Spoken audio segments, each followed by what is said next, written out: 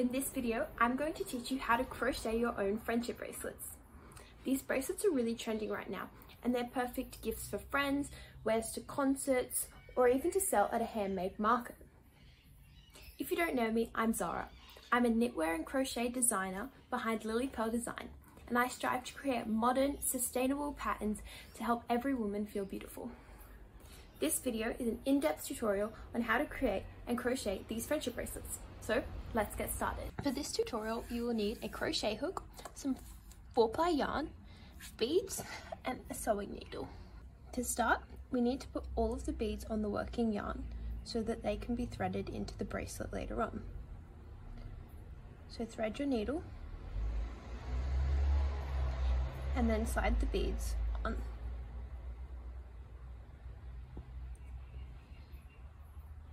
You want to make sure that you do this in the order that they appear, so that when they slide on, they will make sense as a bracelet.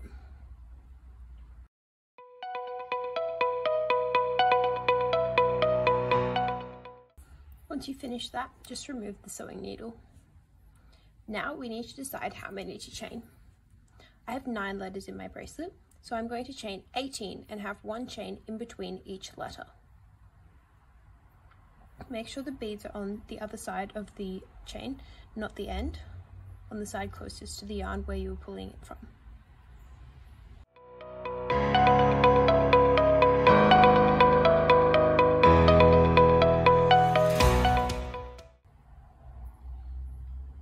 Once you've chained your desired amount, chain 1 more and then complete a row of slip stitches across.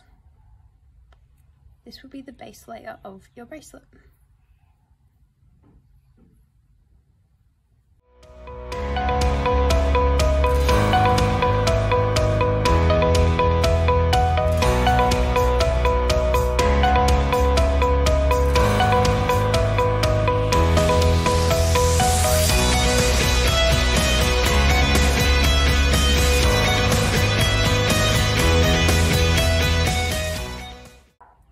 This row is going to be where we place our beads. So chain 1 and then slip stitch in the first stitch and pull your first bead up to the front. You're going to insert your hook into the next stitch and then put the yarn around hook, but make sure the bead is in the middle, like so. And do a normal slip stitch, and you can see the letter is on the back of the work. Then I'm going to slip stitch into my next stitch as I'm having 1 in between.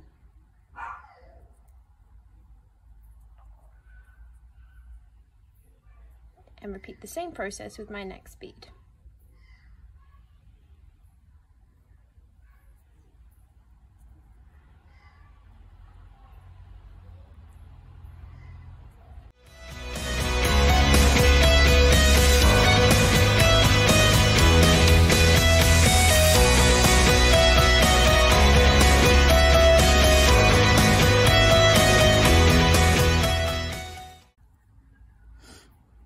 Now that row is completed, you can see that the beads are all on and you can read the word.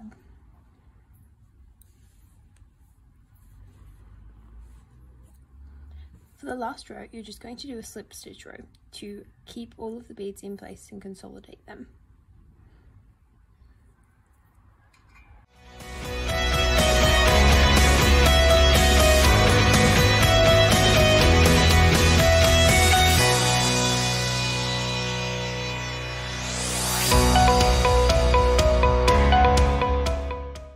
Completed the main part of the bracelet with the words on it.